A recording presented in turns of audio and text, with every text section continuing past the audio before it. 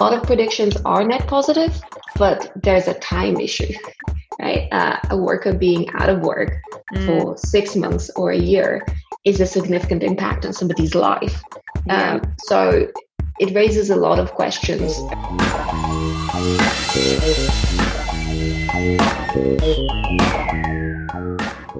Hello everyone. I hope you're all staying very well wherever you are listening in. This week we've got our latest episode of the Voctech podcast, Learning Continued, which seeks to explore the intersection of adult learning and tech.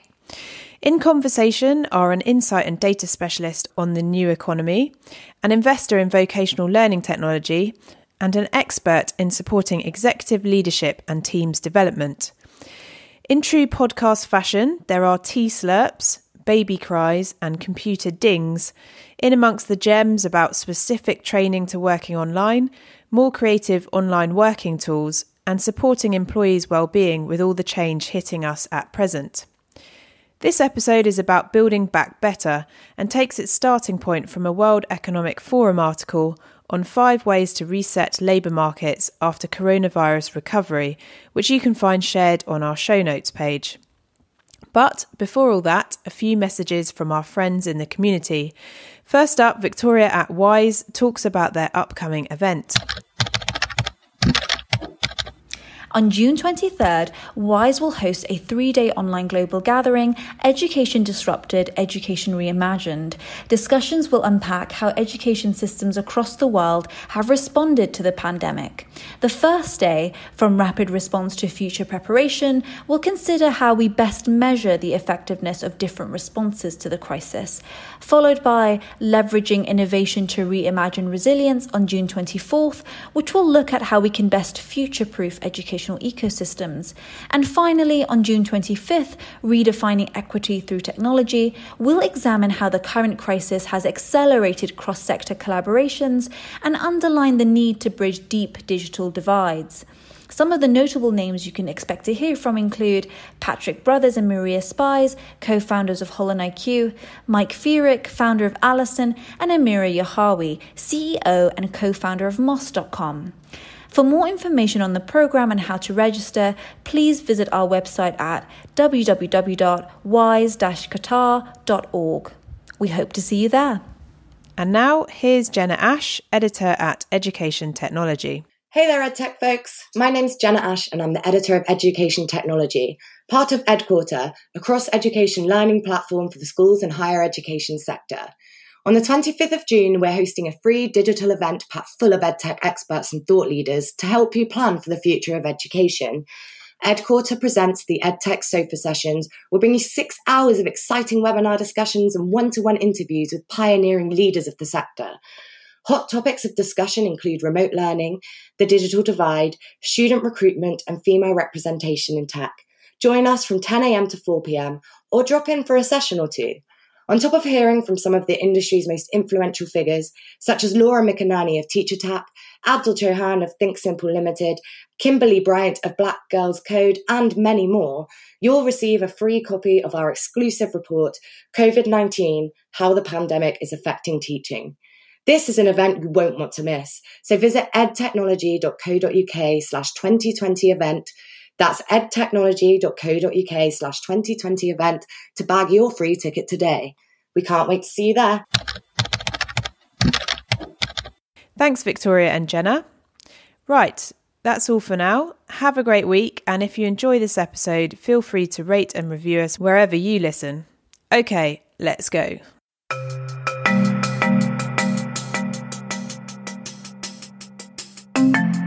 Brilliant. So we've got to another Friday, lockdown Friday, and we've survived again.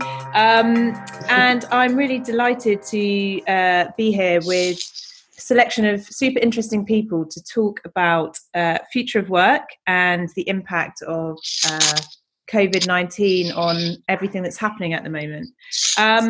So rather than me kind of bluster my way through some long biographies, I thought perhaps we could start by everyone just sort of introducing themselves and talking about what things have been the most impactful over the last 4 months. Who'd like to go first? I'll go first. I don't mind. I'm Gordon Bateman. I founded a company called CRSI, which is around the development of high-performing teams for small, high-growth businesses, 90% of which are venture capital or private equity-backed in the science and technology arena. So very much around the people side of growing businesses. The last 12 weeks or however long it is since we've been in lockdown have flown by in different phases across the time, and that has been quite interesting to see. So we've had quite a good cross-section of feelings, emotions, and comments from chief execs and investors from a range of different vertical markets of how they've been evolving and developing through this time of rapid change, I guess, really. Great, thank you. Vessi, do you want to go next? Certainly, thank you, Sophie. My name is Veselina Jacina. I work at the World Economic Forum, and in particular in our team focused on the social and economic agenda. So we've been tracking for a number of years the ways in which jobs and skills are changing, and they had already been changing quite significantly up to now because of the absorption of new technologies, because our world changes daily, sometimes faster, sometimes slower. And what we had been trying to do for those years is also set out an agenda for action together with the leaders who take part in our communities, in the World Economic Forum, so with both governments and in a lot of cases businesses, for what is the appropriate response to the trends we've seen up until now. And of course, this is accelerated, but a lot of the same trends hold. And so hoping I will be able to share a little bit in this podcast. Absolutely. And, I feel for you because you put together this amazing report, The Jobs Landscape in 2022, which came out at the start of the year. And I'm sure some things are still aligned, but it's, everything's kind of been turned on its head slightly as well. Yes, certainly. But I think some trends will rebound, but we're definitely tracking this with a lot of our new metrics partners, like LinkedIn, like Coursera, and we can see how the adaptation is happening live in more granularity than ever before, really. Fantastic. And Richard? Hi there. So I work with Ufi Ventures, and we invest in companies that develop digital technologies to give people and businesses the skills needed for work now and in the future. And similar to Vessi, we produced an investment thesis literally before the lockdown, which was focused around this space.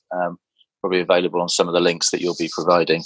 And I think in summary, it's for me, it's if we ignore the kind of the social element to the pandemic and just focus around sort of the economic side, from an investor perspective and from a sort of a technology perspective, this living laboratory of speed that has been created because of the rules and regulations that come out around the pandemic is, you would almost say that actually it's things that technology companies would wish for, but I think it's even too fast for that from that perspective. And just seeing what's actually happening and seeing, how, really quite capable businesses have been in actually adapting as fast as they possibly can.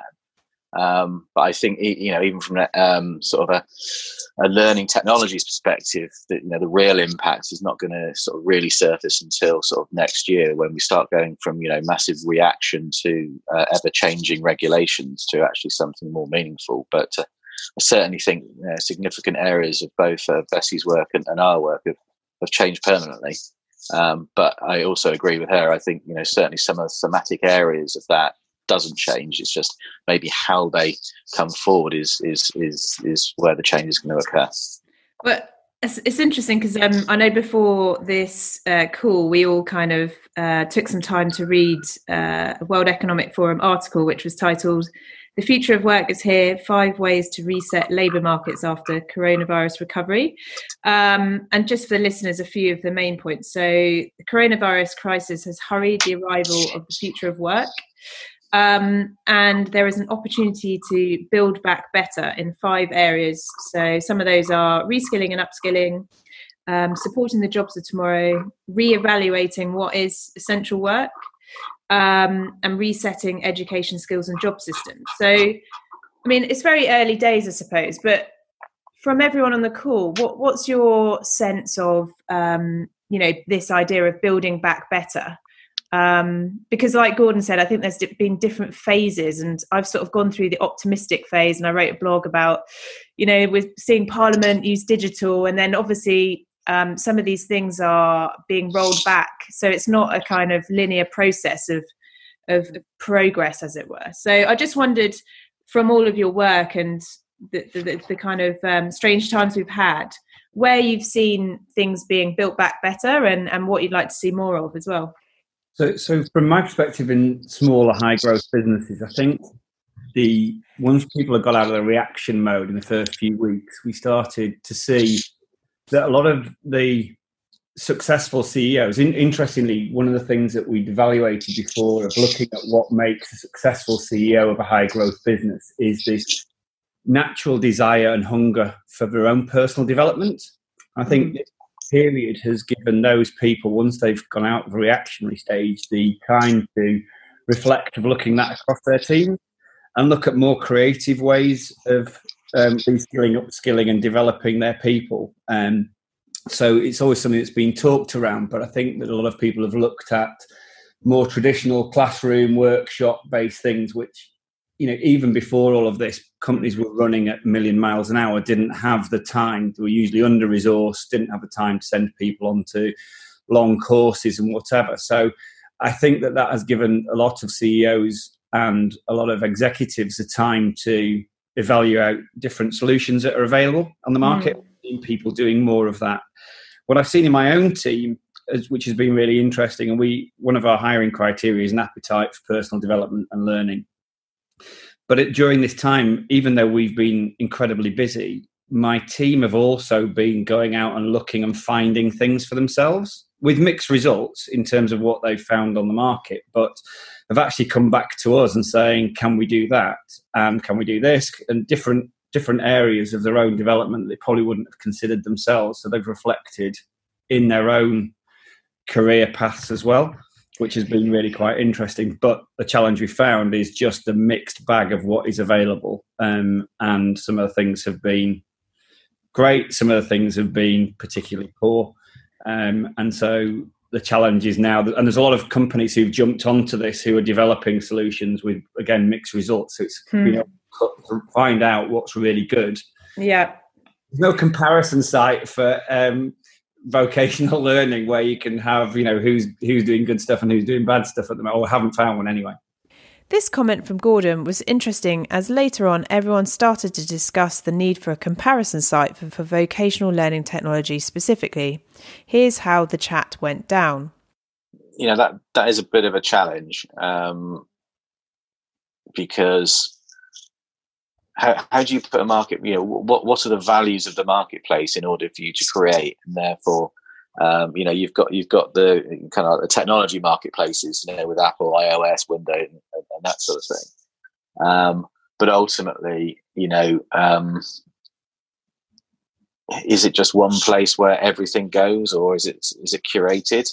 Because I think one of the things that, the biggest thing around learning is it any good or not? And does it do what I need it to do? And there are so many different perspectives that sit around that. It makes it really complicated.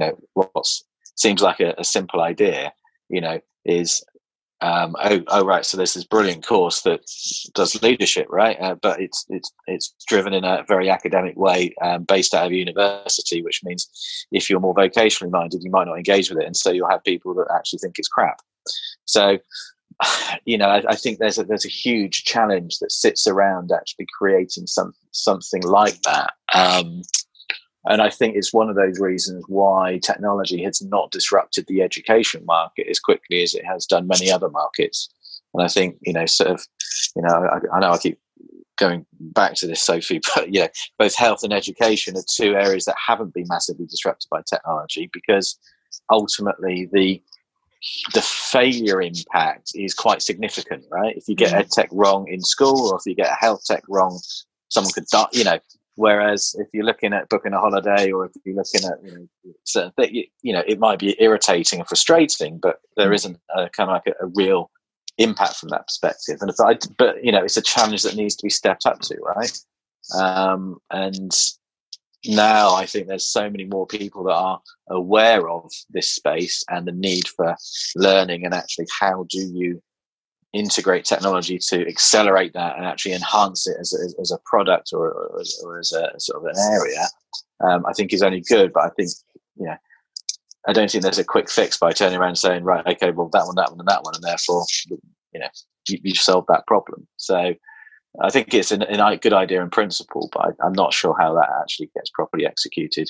And who would be the trust authority of making those recommendations, right? I agree with Richard. I think it's been a challenge to actually identify what that definitive list would be. But I do think for those who actually just want some solutions, there's still a dimension of kind of ways to look for what works, even if there is no definitive list. So one is, if you're thinking about retraining, thinking about where growth is going to be in the labor market and in your local labor market, because we can talk all we want about global trends, but there's a question about where you're willing to move to, what job opportunities are around, what can you actually target. And then the other piece is actually doing your research and seeing what qualifications other people in that labor market have actually gained, what might have been helpful to them, and being quite targeted. I think there's something there around doing the groundwork. It's not as easy as picking up a catalog and saying, I'll do this, and it will definitely get me to this job. But in the current environment where we have quite a fragmented set of qualifications out there that vary by country, that vary by local area sometimes, there's still a lot of this that is back on the person who's trying to kind of find their next step to do the research, unfortunately. But if there's a way to do it, it is to say, okay, first of all, what is growing? Second of all, what qualifications are respected by the professionals where this is growing? And that's as close to this one that I can think of. For those interested in building a useful comparison site, Ufi Voctech Trust are building a community to see if this could benefit from funding support. You can search for Ufi Voctech Essentials to find out more. Now, back to our chat. Vesselini kicks off with 3 major impacts of COVID-19 on workplace learning and skills development. Yeah, I think a lot of this resonates, but maybe there are three things that really we've seen that are quite major. One is that the kind of worker learner that you have has bifurcated into 2 camps. One camp are those who are still employed and who are having to suddenly change their way of work quite significantly. And we know that a lot of organizations had set out on a digitization journey and had provided some, but not a lot, of reskilling associated with that for all staff. But now this is a reality that everybody has to live with. And that has created a lot of well-being challenges for workers who then suddenly have to upskill, sometimes with support, sometimes without support. On the other hand, we do have a lot of workers who are suddenly either on furlough or unemployed. And whilst we thought for some time that workers might be able to transition from their current jobs that are maybe being displaced by technologies onto new jobs that are growing, this is putting a bit of a spindle in that theory, in that we think that now we might see more workers who have more close relationship to the state than to an employer, and might be out of work when they have to reskill. So that does change the focus of investment quite significantly. And then in terms of the actual technologies that we could use, there is a bit of a gap in content that we all know about. And the report that you mentioned, Emily, at the beginning, this Jobs of Tomorrow report that we published during our annual meeting in Davos, tries to actually speak to that, because what we did is worked with LinkedIn, Burning Glass Technologies, Coursera, to really look at the growing jobs and the associated skills to those growing jobs on a global scale, and think about what kind of content we might need to reskill people into. And there is a lot of uncertainty on this. That is one of the major areas of support that employers need help with. And that is maybe a disconnect as well sometimes between the education technology providers and employers. What is the actual gap we're trying to fill? What are we reskilling people into? Are these genuinely growing jobs? Will this give people the opportunity for future employment that is resilient to change? So that's something quite important. And then I think the final piece that maybe is worth not forgetting is the aspect of inclusion.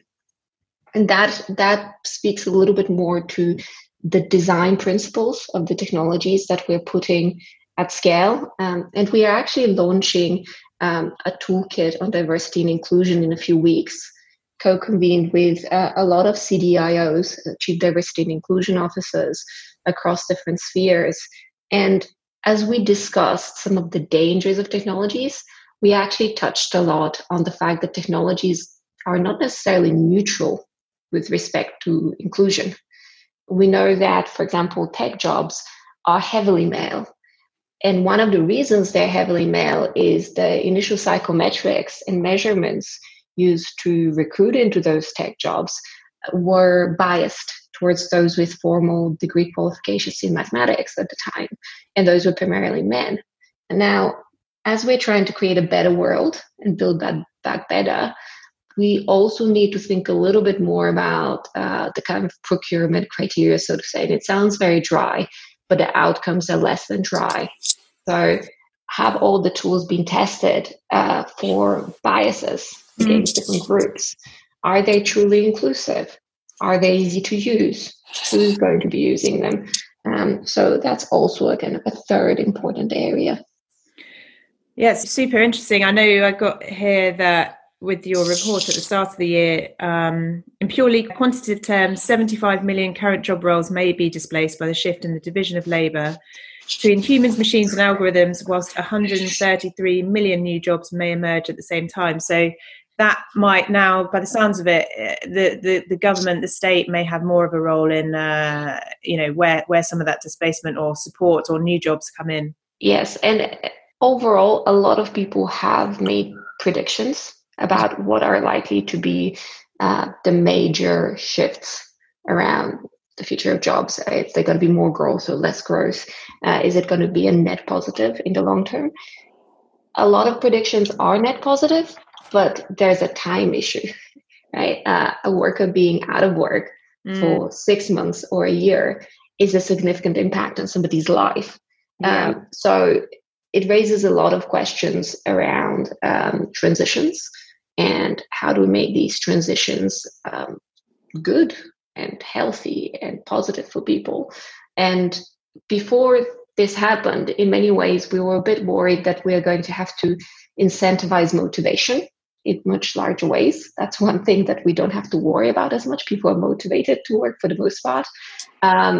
So we actually just need to meet the demand for reskilling into new jobs that will grow eventually, even if not immediately. And I think there is a definite worry there that the economic circumstance and potentially a recession is going to slow down when that growth comes. But most reskilling requires time.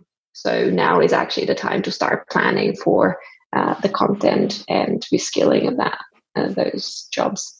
I was actually listening to some of the CogX stuff that's been on this week, and there was something with Steve O'Hare from TechCrunch and Nicholas Zenstrom from Atomico, who was also, I believe, the founder of Skype.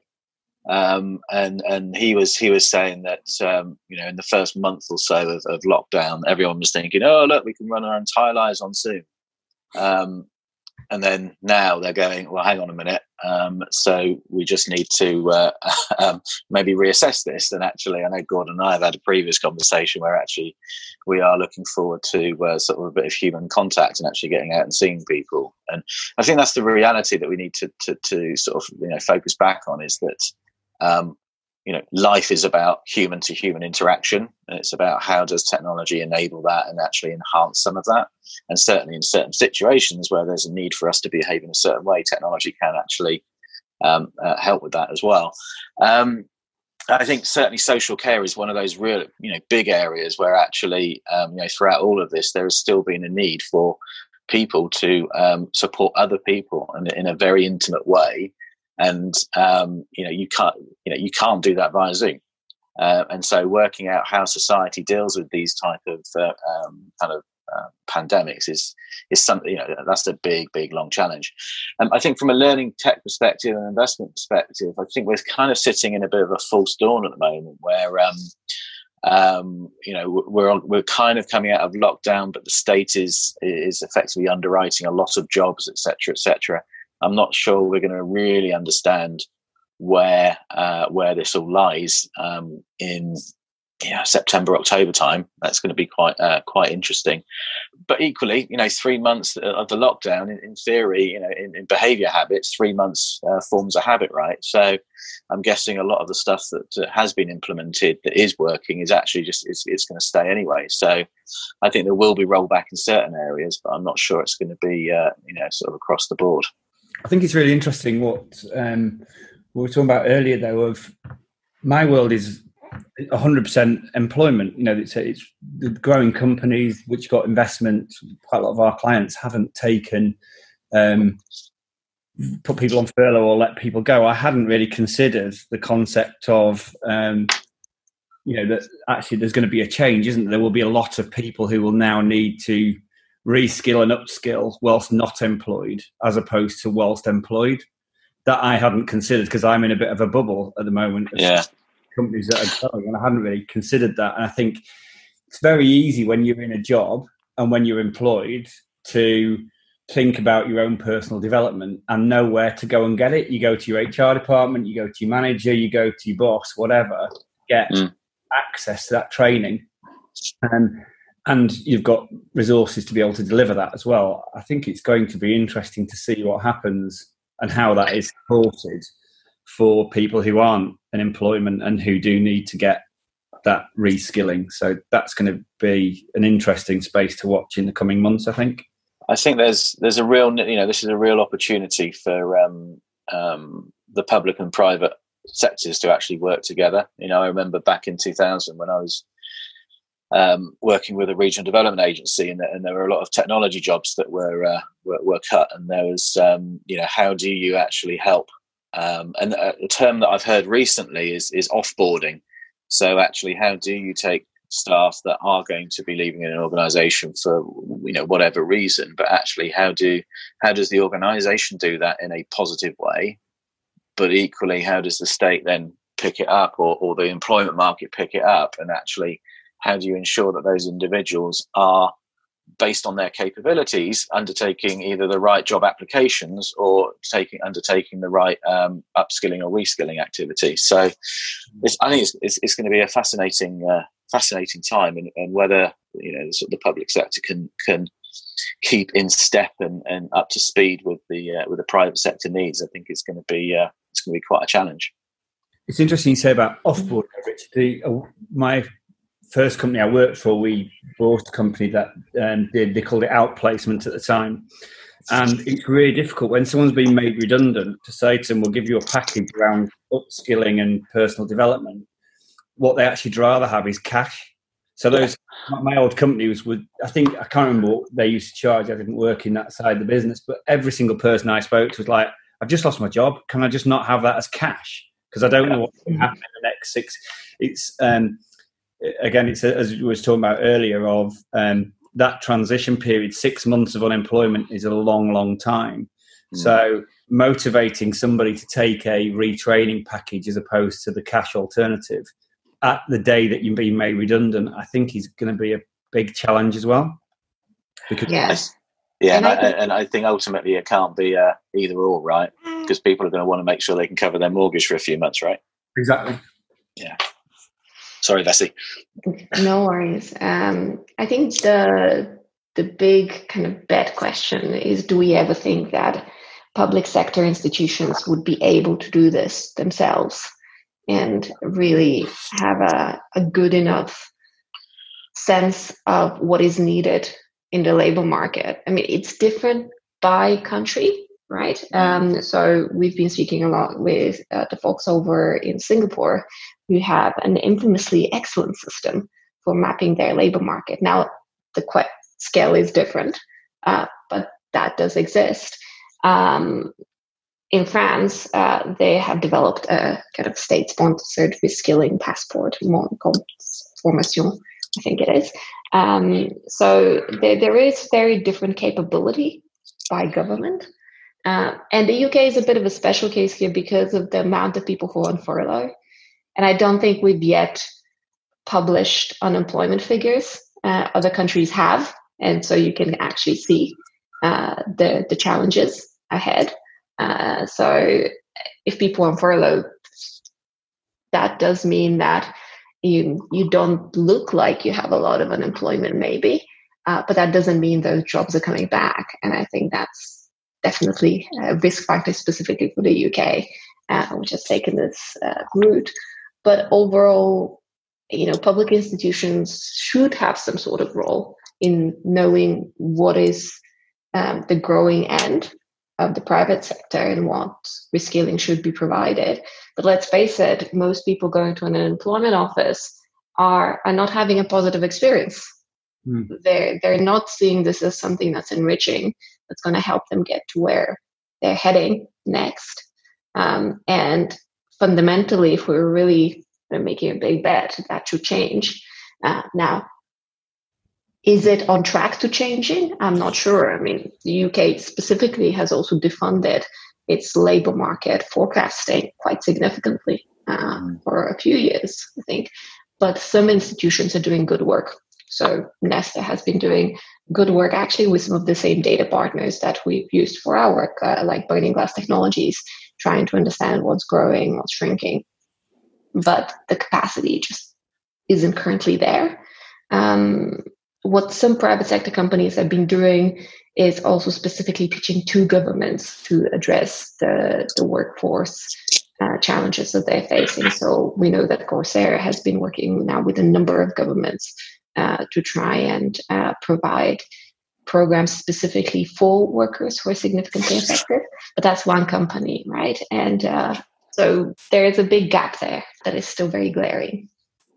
And I think it's also more than functional skills as well, isn't it? It's not just reskilling in terms of the function of what that person's going to do. There's also things about the modern way of working, communication skills, social skills, aptitude and attitude, showing people how to demonstrate that. 80% of people lose their jobs because of attitude and the way they work, not because of their functional skill set. So if people can learn that side of things and learn how to learn or diagnose how they learn. I think I was talking to a guy yesterday, he's a venture capitalist, and we're talking about this hunger to learn. And I was saying, I read a lot. And he said, well, I don't because I'm dyslexic. And, but often people don't know how they learn either. So therefore, when they go into an unemployment office and it's very one way and very linear, this is the stuff, that's why they come away with a bad experience of it doesn't adapt to the individual. Where again, in a working environment and in a business, because you're particularly in a small business where we operate, managers know their teams a lot more intimately, and therefore they will adapt the training specifically to the individual. So I think there's also an element of having a form of adaptability into that as well, not just one way of doing things. Yeah, I agree on that. We are actually seeing sort of the emergence of some interesting companies that are looking at actually, okay, well, if people can't read, can they listen? And if they're going to, so actually, how do you develop learning resources that are better delivered through an audio? You're absolutely right. I think from our investment perspective, I think the positivity is the fact that actually the market are now more aware of the type of solutions that are available, and therefore hopefully we'll see more demand in areas in which we'll actually properly demonstrate value. I think one of the challenges of early stage technology in the market is actually getting that product market fit and actually the customer demand. And I think we're going to see over the next sort of 12 months that the procurers are more intelligent in this space and are able to actually buy what they're looking for, rather than actually it being a little bit of something they need to look at some point, but actually they just need to get those training courses delivered in that physical place, etc., etc. I think there's also a need to engage businesses in that as well, because most of us learn a lot via experience. Yeah. And if you're in an employed environment, you get that because you can go and sit at someone else's. We can't now. So this isn't, but you can go and listen to how other people work or get involved in other people's projects. When you're not in employment, that's very difficult. I think when I do some work with founders for schools, and it's around bringing children into the working environment to learn different things that they wouldn't see within the normal work placements that they might get. I think getting some kind of partnership with businesses to get people in to help with the reskilling in an experience type environment. I'm not sure how that would work. I sit with a number of accelerators and innovation centres, and I'm certainly going to take away from today that we should look at how you can engage not just companies coming into those programs, but individuals or groups of people coming in for the peer-to-peer piece.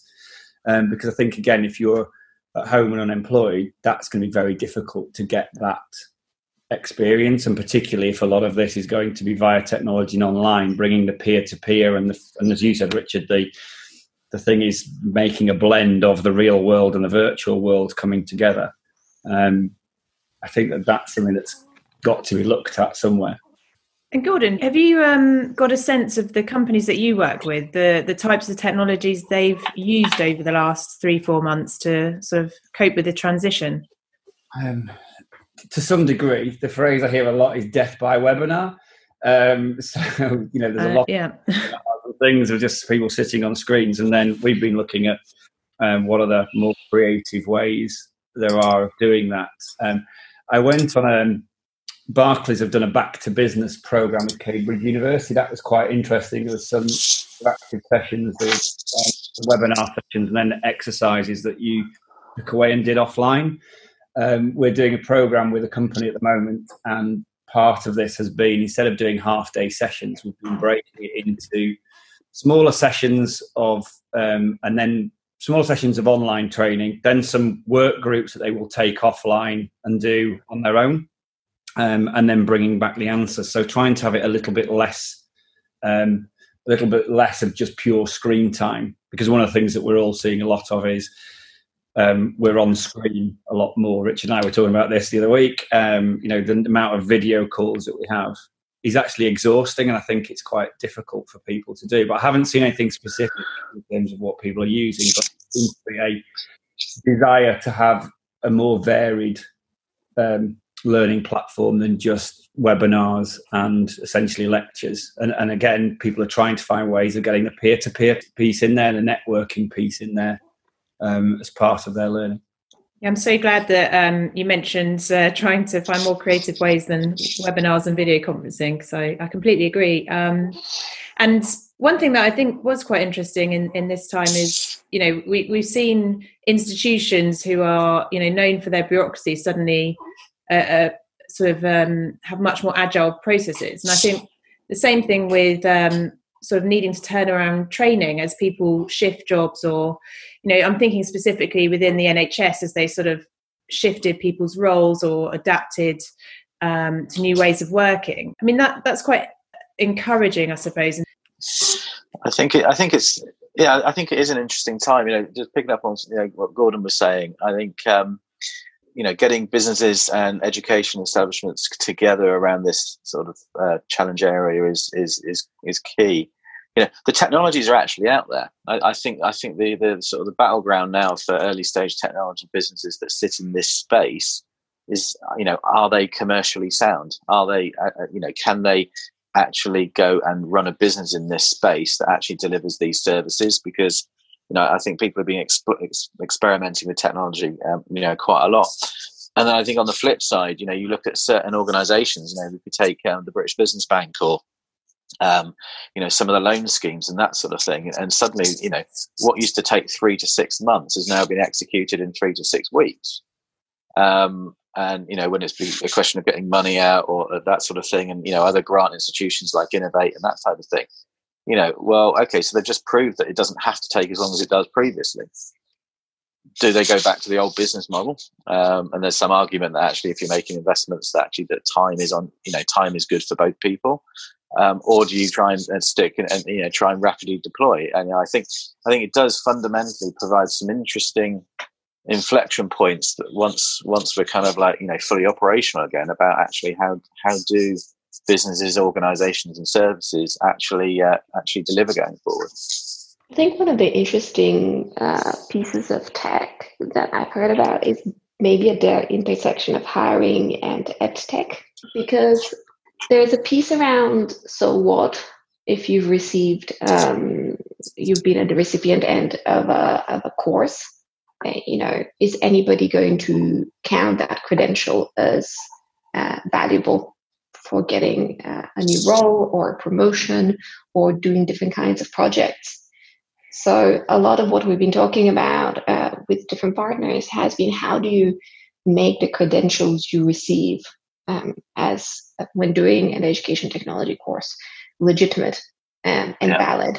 So some organizations have already started experimenting with pre-qualifying learners for jobs. So that's happened as an experiment in the US with veterans in some cases just community college graduates, where if you've got some credentials in your kind of digital credential passport, you're already past the first stage of hiring. I think that's actually quite important for raising the legitimacy of the whole education technology sector. And there is some segmentation by different kinds of skills. And there's some very interesting experiments in definitely having a kind of a soft skills platform. So we speak with a company called Plyometrics who does this, but there are others who actually do this on the assessment side within hiring. So there's actually a broader ecosystem than just the immediate kind of qualification or skills givers technologies, but there's the bigger connection through to, do we have a kind of a skills passport for an individual? Does that matter for them getting hired? Is it still the same people that are going to get hired, promoted, or transitioned internally on the basis of qualifications that maybe matter more? And how do we actually raise the prominence and prestige of these digital qualifications? And I think I agree. I think that's hugely important, because going back to that kind of now cliched stat of 80% of people hired on function and qualification, 80% were fired for the attitude. Then having people, with traditional qualifications, etc., is that the way forward, moving outwards? But the challenge is, how do you match those together? How do you get people to publicize what it is they're really looking for in a hiring decision, and then you can match the training to do that? So encouraging employers to do that alongside training organizations, I think, is really an interesting match. We certainly do that when we're looking at hiring people into our clients. We'll build together a hiring matrix which incorporates all the areas that we want to bring in for business, and then we'll align that to, it isn't a training passport, but we'll see what commitment people have had to their own personal development along the way, and beyond just going to school, university and getting a degree. We'll look beyond that of what other things that people have done, which may be a lot less formal and a lot less qualified, but people have sent themselves or been put onto communications courses or whatever it may be. We look around all of those pieces. I think that is absolutely critical. I think, certainly the credentialing element, I think, is really interesting, and that actually is, that's almost like a technology. And do you look at blockchain, the digital badges and that sort of thing?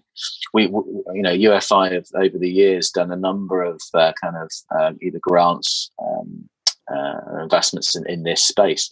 And I think what it does do is it actually proves that actually getting micro-credentialing right really does work. And there's been some experiments with big industrial players and colleges where actually they get to input into the type of training that is actually done. And then the throughput into the jobs market is incredibly high, and the transition rate is incredibly high around that sort of thing. I think we're at the next step where we're actually, okay, so how does this scale on a larger perspective? 64 million people in the UK, look at the global numbers. I guess this is where certain countries have a bit of an advantage, like unless you talk about Singapore, they've got a very condensed space and population, which they can actually do it. And same with the Nordics as well. But I do think it is something that does need to be getting a grip of, because as you start moving to more digitally enabled training, actually, does that training provide value? And therefore, if people are going to invest either their time and their money, or just their time, or whether governments are going to invest money into some of these things, they have to add value. They have to get somebody somewhere, right? Otherwise, it just lets everyone down. And then there's a bigger challenge that sits in the marketplace as well. So I'd be really, if anyone's got any examples of where this is scaling, I think I'd be very interested to look at those. Yeah, well, I know that there's some talks centered at the US Chamber of Commerce, but in collaboration with a lot of data companies to make it more clear what different jobs are hiring for. But then the connection through to education technology providers is something that's not always there. We have been looking at this as the World Economic Forum, and we actually are hosting a whole range of activities to try and unlock this as far as we can incentivize this to happen. And the cost of not getting this right is actually quite well documented. So I don't know if you've had a chance to read a book called Boom Bust Exodus. It's an excellent kind of review of what happened when some of the Midwestern firms in the US went away, and then the government tried to have a workforce redeployment strategy, really, and they trained people, right, in a very analog way. But the jobs weren't necessarily available at the end of that training. So this is quite well documented by a local research project that then was able to track this. And the result is that people invested in their reskilling, but there was no realization of that investment in terms of any returns in improvement of quality of life. So if you then think of the impact on believing in lifelong learning as something beyond the nice to have, as something that actually gets you somewhere, that's huge. And there is a sense that if you do ask people to take the time out to change their skills, sometimes in significant ways, there has to be a win at the other end, right? There has to be something that they get out of it. Otherwise, it goes a little bit in a direction. It's like a flower arranging course or a history course. It teaches you something fun, but you don't think of it as essential and important. And that's really a gap to fill. What I was saying at the beginning as well is, if you look at really successful entrepreneurs, they are constantly that lifelong learning piece. So you can see that within people who've built businesses that have been successful, they do that. So you would imagine that does roll out across whoever you are. If you have access to and commit to a constant program of development, then of course it is going to engage. And of course, things that you learned 5 years ago or 10 years ago, or from my degree 20 years ago, are completely and utterly out of date. So if you haven't got constant access to development and training, then of course you're going to fall behind anyway, regardless of the current speed that the world's evolving anyway. So one of the areas that I've been sort of looking at recently is the sort of the financing of learning. And obviously that there's three areas that can come with, which is either the state, companies, or kind of the individual. Is there an issue here? And Vessi, I was wondering, with what you've been sort of talking about with what went on over in the state, is liquidity in this space actually a barrier? Or is it more a question of actually just being able to understand the value of either doing learning needs to be improved because the money's there. It's just people need to be convinced to put it in this space. Well, we did some modeling a couple of years ago in collaboration with BCG. Just put a few figures to how much does it pay back to businesses and to governments, not necessarily just to sole individuals. And realistically, if you think of the cost to a government of having somebody out of work and the social security payments and other associated costs that you experience as the public sector, it actually makes a phenomenal amount of sense to reskill people if you're a government. For businesses, there's also a value add there, because if you think of a very tight labor market where people who have sought after skills, which we've mentioned, they include data and AI, but also they actually include new kinds of marketing. They include content production, they include product development, they include people and culture skills, so HR skills. When you think of a tight labor market where you might have a shortage of a set of skills in the market, you're paying a premium for hiring workers. When you reskill everybody, it gets to be less a case of polarization, and one set of your workers are getting very high wages and another set of your workers are not necessarily getting those dividends. You kind of even that out a little bit as a curve within your own enterprise because there's less a culture of scarcity. But it's not the same level of returns to some businesses, right? And it's not the same for all worker types. In terms of individuals, I mean, I think people are quite resilient, but obviously, if you're a household with very few means, there is a barrier to this. So we do need to look at the institutions that can help people along the way. One question I had, sorry, my baby has calmed down now and he's making all sorts of noises that you wouldn't want on a podcast episode. So thank you for bearing with me.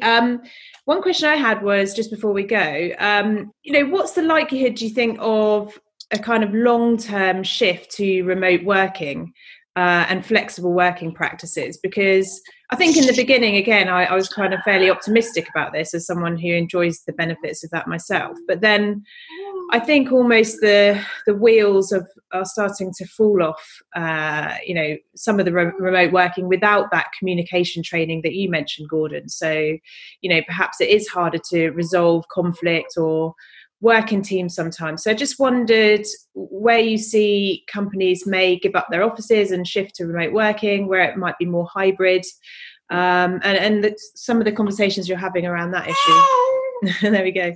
Hello. I think so.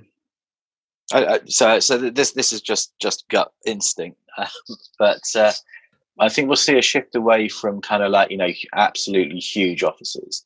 I think we'll start seeing more of distributed working. So actually building resilience into the business by having people in different geographical locations. I think the one fundamental thing that doesn't get picked up when everyone talks about remote working is actually the individual having the capacity in their domestic life to actually accommodate that. On a temporary basis, I think a lot of people can, but actually on a more permanent basis, actually is there the space that they actually want to give up the space. There's a whole bunch of potential, taxation implications that actually sit around it. I think at the very nature, we are humans, right? And humans interact with humans. I think it's more of a challenge, shall we say, with vertical cities. So, when there's a real intense population in very small amounts of space, places like Bristol, which have very few high rises, you look at the kind of like the spread of the pandemic and that sort of thing, and actually the buffer on Bristol hasn't been too bad. So whether that's something to do with it, but I think technology is great and remote working is great, but I think ultimately we are humans, and we're going to settle on something that actually humans like to do. I think that's the thing, isn't it? I think I agree with you, Richard. It depends on a whole bunch of different things, not least age. So we have a number of young workers who are desperate to get back to work because they're in house shares, flats, park. I've got other people who work delighted about working from home. We've never had a working from home policy before, so they're finding it useful. So I think the likelihood is it will be a hybrid market. We're seeing that from a lot of our clients as well, is that they've not really considered home working before, but this has proven to them that actually a level of flexibility will work. I think that the thing that looking outwards that I think is going to be challenging of the coming months as we come out of lockdown is we're seeing really smart businesses that are going to ease their people back into an office environment. We're seeing other companies who are not our clients but are saying as soon as the doors are open, everyone's going back to work. And I do worry about the social implications of that, of anxiety of people who are feeling vulnerable right now about coronavirus as a whole, but then they're going to go into a working environment having been at home for 12 weeks, sitting next to somebody that they might not like because they don't love their job, who might be ill, and they might pick something up. And if they're just thrown back into that environment without any social support or well-being support, I think that's going to be a really tricky place to be. And I'm talking to a lot of CEOs and founders of businesses who are dedicating a lot of time and thought into that. But I'm also hearing a lot of companies who are not putting any thought into that and are just thinking, right, okay, this is it, let's go. And I had to go and I went to see a client a few weeks ago because they were key workers. And it was, even for me, who, I love going out, meeting people in the business environment, I still found it a bit unnerving after being under lockdown for 8 weeks to go into an office and to see it be different and to be around other people in a working environment whilst this is all going on. So I think thought needs to be put into that by employers of how are their people going to adapt from having either been furloughed to going back into an office environment or having been working from home to go back into an office environment. Because a client I went to see, they never did the working from home thing. They produced the diagnostic tool and it's valid in the coronavirus environment, and therefore have stayed.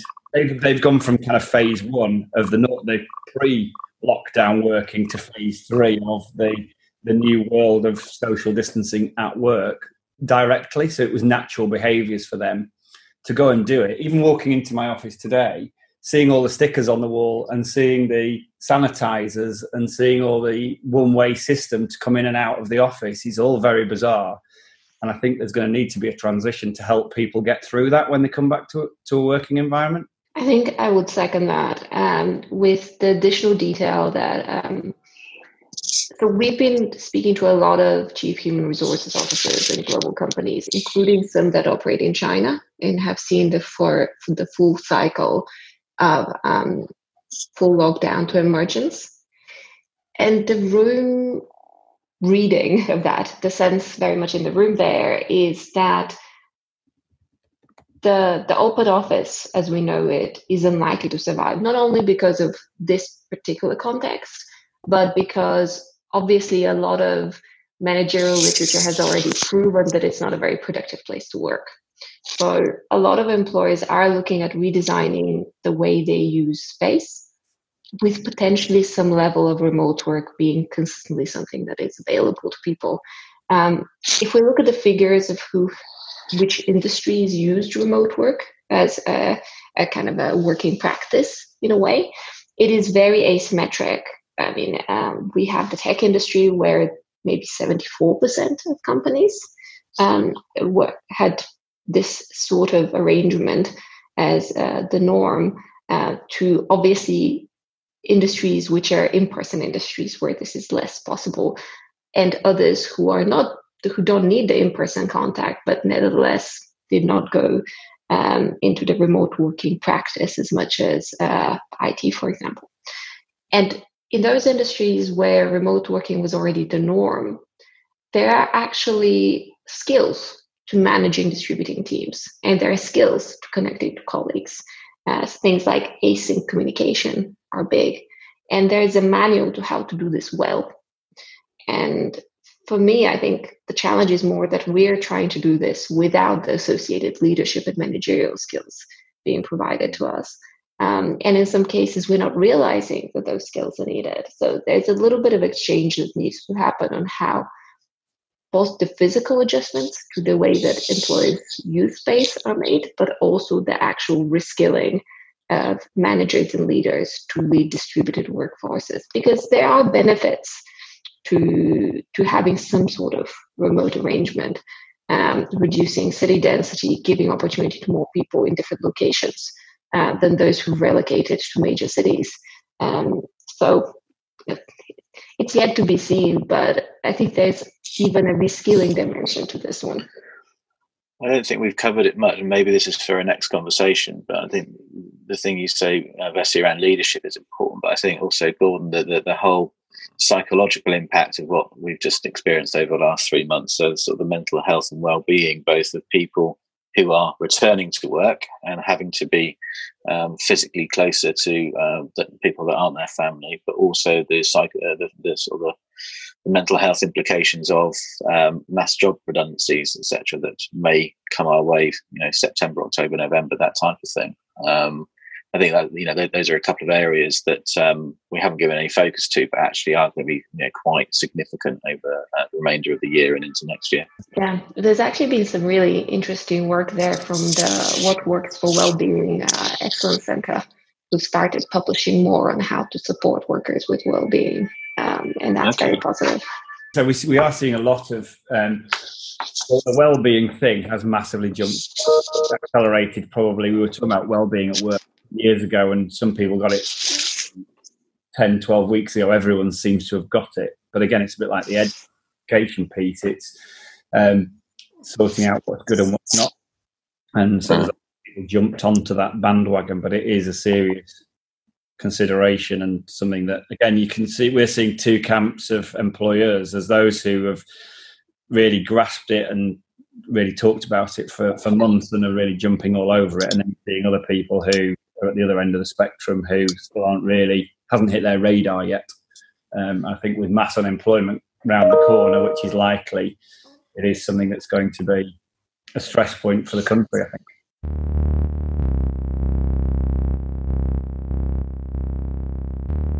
And there we have it, another episode.